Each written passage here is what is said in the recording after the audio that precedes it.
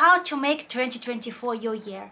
I'm going to give you candid advice that helped me make 2024 the best year so far. I really wanted to share some tips that are very realistic for and relatable for everyone, and also something that I haven't seen other people are sharing online. Hello everyone, I'm Valeria and this is Mind the Grad.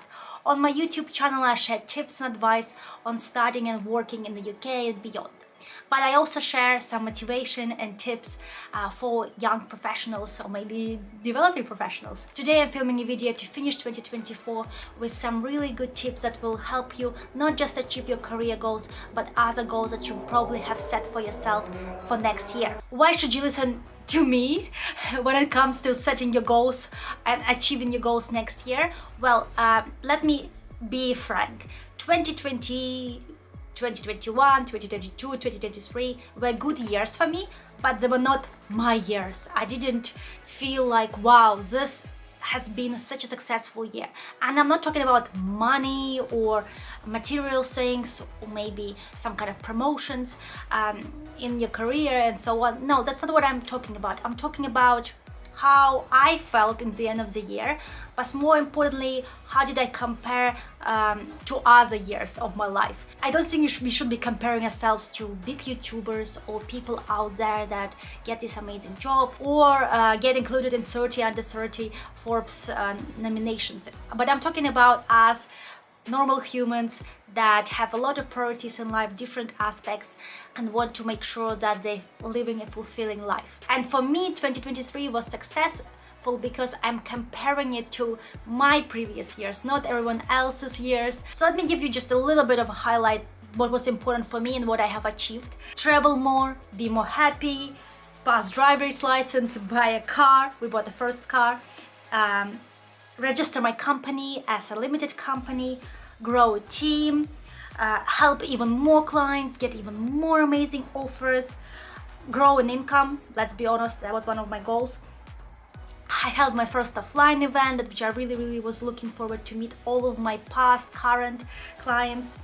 I launched a new product. I created a new product, completely new, grad circle community of international students that I have finished, but it's going to launch in 2024, early 2024. Valeria, you seem super happy about 2023. Tell us how we can have the same fulfillment in 2024. And I'm gonna tell you frankly, there are three main things, and I've made notes. First thing that I want to say is super important is sort out your health. Focus on your health in the first instance.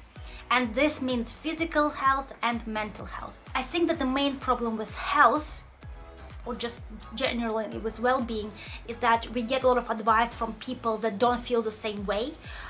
For example, our parents, our friends, they just don't having the same problems with the health. Maybe they don't experience back pain, or they don't have anxiety, or they don't have allergies, and so on. And it's really hard for them to understand what we're going through. They give us advice, and we think that we should follow that advice because, well, they want the best for us. But in reality, only you know what's really best for you, and you should seek treatment if it's possible. To get treatment and your condition can be treated, really get help. Sometimes it means that you have to go see a few doctors. I'm talking about emotional health, I'm talking about physical health. A lot of doctors probably won't help you as well because everyone has different strategies, everyone has different methods of treating. Some doctors don't take you seriously and so on. I think that if you feel great physically and mentally, sometimes it might even mean going to therapy, then you'll feel much better about your goals and focusing on yourself. This is the first priority. It's really hard to be productive and focus on things that are important when your basic need like well-being is not met. Maybe you're not sleeping well, maybe you're not eating well, maybe you are in chronic pain, maybe you don't have light energy and so on. You really need to focus on it and fix it and make it your priority. Luckily in the UK the healthcare is free. As we know, it's not as amazing, but there are always ways to get help, and if you have to invest financially into it, unfortunately this is the reality nowadays, but investing in your health is the best investment you can make. For example, being a fresh graduate or being an immigrant, it's very stressful, so sometimes it can take a toll on your mental health, not only physical. To give you a personal example, after I had COVID 2 times, and after second disease or COVID, I unfortunately didn't feel too well physically. I had chronic pain, and it kind of added on to anxiety, and I spent, I think, most of the last year trying to fix it. If I did listen to advice that it's going to pass and it will sort itself out, I don't think that I would have made 2023 my year. But I took, with the help of my family, a lot of decisions to get help and find the right doctor. And now I feel 90% better, maybe 80% better, which is really, really great. Number 2 that I really suggest you should do is kind of relates to the first point, but take control of things.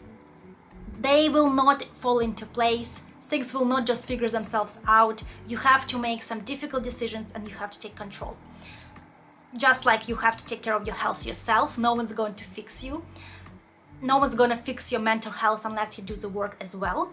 And with other aspects of your life, no one's going to make those difficult decisions for you. You're probably already 18 years and above if you're watching this video, looking at my audience. So it's hard to hear the truth, but you're an adult that has to take your own decisions and you have to take control. If you're going to be waiting for an amazing job to just figure itself out, for a decision whether you should study further or not to arrive, for some kind of career path fall into on your plate, it's not going to happen. If I wanted to grow my business, I had to focus on growing my business. I had to take decisions. I had to take risks myself. It didn't just happen just because I was doing something. That's a hard reality that I've learned in 2023, that I am obviously, or was already 30 years old, but I have to stand up for myself sometimes, take the risks and trust myself to make decisions. Even if I fail, at least I'll feel confident that I have taken that action. A lot of people have opinions on how my garage should be growing, how my team should be growing, my products and so on, and I've always listened to everyone, but I realize that it's only me who can make those decisions. It's only me that can really decide and should decide on how my company is going to grow. And when I realized that I know the best what's right, whatever the result is, I felt very more confident to take risks and launch a new product. I think that it applies to the career. If you're going to be listening to all these people telling you what to do, even career consultants like me, unless you're ready to make the decision yourself, you will not feel satisfied with the result. You'll always feel like someone else has decided something for you. And the third advice that I want to tell you is that you have to focus on what is important and set realistic goals. This is kind of two advice in one, but I just want to wrap it up. First of all, focus on what is important and prioritize what is important. Let me explain. Let's say getting a dream job in the UK or any dream job is your priority, but just like your main goal for 2024, but the amount of time and effort you're spending on that goal is not proportionally the same as how much you value that goal. I have a lot of clients that say, wow, you know, it's my only aim to get this job, but then they spend time working in other jobs or I don't know, focusing on the relationships, focusing on their hobbies, traveling and so on. This is just an example, but you have to realize that unless you focus correctly on your goal in terms of time and effort, only then it will pay off. Kind of falls into the second point, that things are not just going to figure themselves out. You have to put the effort. So try to shift your focus. If you have certain goals, make sure that the actions you take are relating to these goals, and you're not wasting your energy, your impact on something that is not that important for you just because it feels easy to do. It's so much easier to take a job that you don't want just for the sake of taking it, or it's so much easier to fall into misery and think about how difficult is life instead of taking action and focusing on what you can actually do. And you have to set realistic goals, because if you're not going to set realistic goals and you're just going to say, well, next year, by the time I graduate in October 2024, I want to have a job that is amazing, pays £40,000 and sponsors me for a visa in the UK. I mean, maybe it will happen for you, but it's a little bit unrealistic because you'll have your whole degree to finish. You're probably going to be busy with exams. Then the job market is not doing amazing. You don't have any experience and so on. So probably the realistic goal would be to finish your degree successfully and then start on a career journey and start looking for that dream job and make progress, maybe have one interview. And I'm not saying you have to sell yourself short or don't set any goals, but when we, for example, year after year, I have set myself unrealistic income goals that did make me feel disappointed, but I realize now that they were just not realistic considering all the capabilities I have and the time I have and some beliefs that I have. Be realistic with what you can achieve, be ambitious, but don't stress yourself out by, again, setting goals that are not probably for your current situation. Again, returning to the beginning of this video, how I said you should be focusing on comparing yourself to previous years. So set yourself a goal that you feel is realistic considering what you've been achieving year after year in terms of income, progress, and so on. In summary, I really think that all of us can achieve whatever they desire, whatever they set for themselves. That's the point of this video. I feel that there is a lot of fake advice, productivity advice that doesn't take into account that we have a lot of things going on in our physical health, personal life matters. All of these things take attention away from our achievements. All of these things make us tired, sad, anxious, and just impact how well we can do in life. So just remember, there is no such a thing as overnight success. There is no such a thing as an amazing career straight after university. It's a process, and enjoy what benefits can give each stage of your life. These things that I've shared with you help me a lot. I hope they'll make you next year also much better. At least if I can help at least one person change the trajectory of 2024, I'll be really, really happy.